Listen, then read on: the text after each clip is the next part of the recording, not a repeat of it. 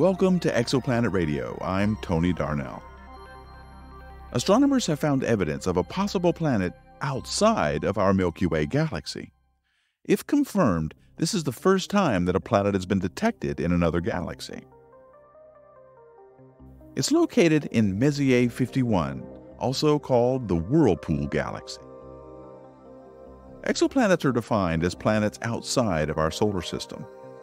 Until now, astronomers have found all other known exoplanets and exoplanet candidates in the Milky Way galaxy, almost all of them less than about 3,000 light-years from Earth.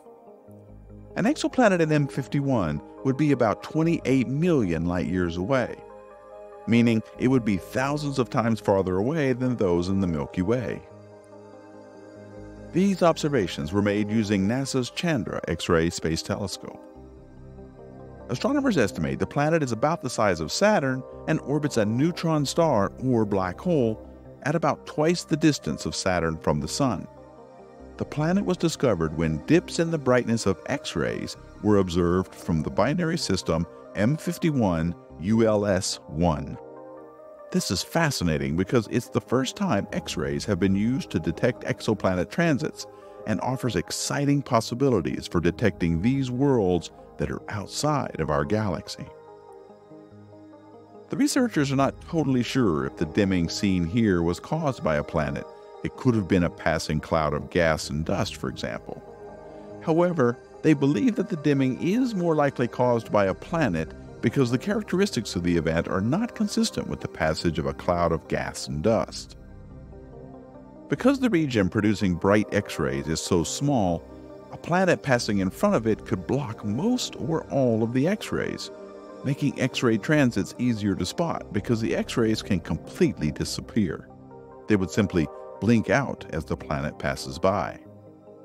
This allows exoplanets to be detected at much greater distances than current optical light transits, which must be able to detect tiny decreases in light because the nearby planets only block a tiny fraction of the star's light. If the dimming was caused by a planet, it would be the first planet ever discovered outside of the Milky Way galaxy. However, more data is needed to confirm the discovery. Because of the calculated orbit of the object, we will need to wait about 70 years for it to cross in front of its binary partner again to see if it blinks out. This possible planet is exciting because it opens up a new way to search for exoplanets. In the past, astronomers have only been able to find exoplanets in our own galaxy. However, by looking for X-ray transits in other galaxies, astronomers can now search for exoplanets much further away. The researchers are hopeful that they will be able to find more exoplanet candidates in other galaxies. They're also planning to search for X-ray transits in Milky Way X-ray sources to discover new nearby planets in unusual environments. This discovery is a major step forward in the search for exoplanets. It shows that there are likely many planets out there in other galaxies, and it opens up a new way to find them. Exoplanet Radio is produced by Deep Astronomy.